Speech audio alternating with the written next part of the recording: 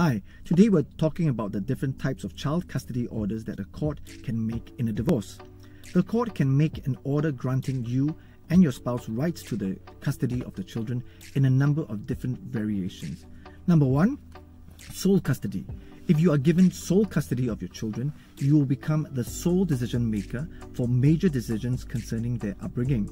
The court will usually give sole custody to one parent if the parent's relationship is a very unhealthy, unstable, and hostile one, and where their constant arguing and antagonism makes it unfeasible and unrealistic and seemingly impossible or impracticable for them to communicate, discuss, compromise, or agree on any issue or decision relating to the children.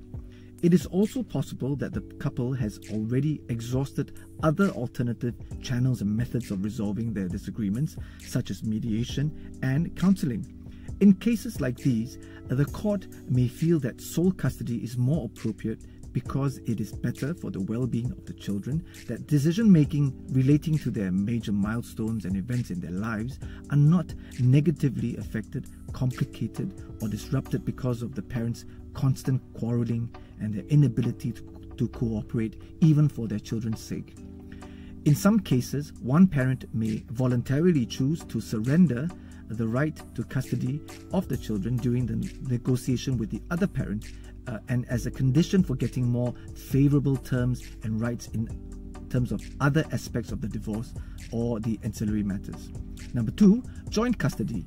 If you and your spouse are given joint custody of your children, both parents will be able to jointly make major decisions concerning the children. This will need both parents to be able to discuss and agree on the terms of the decisions and gives them an equal voice in deciding how to bring up the children.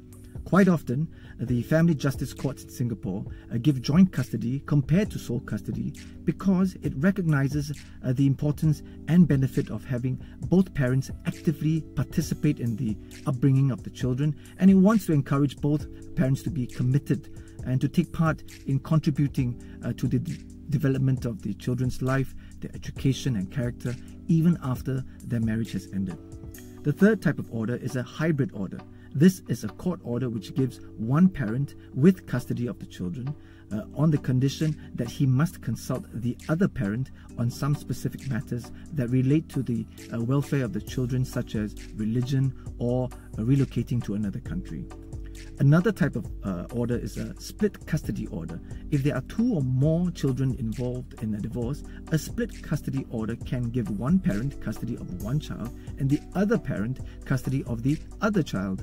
And this is uncommon and difficult to work in practice because it would involve splitting up the living arrangements of the children who are possibly siblings. If you and your spouse have agreed on having a split custody order for your children, you may need to file a written statement or an affidavit to explain why this arrangement will be in the best interest of your children. As long as a custody order or care and control order is active, only the parent with custody or care and control can bring the children outside of Singapore unless the parent who does not have custody or care and control has given his or her consent for this, or the court has given permission for this.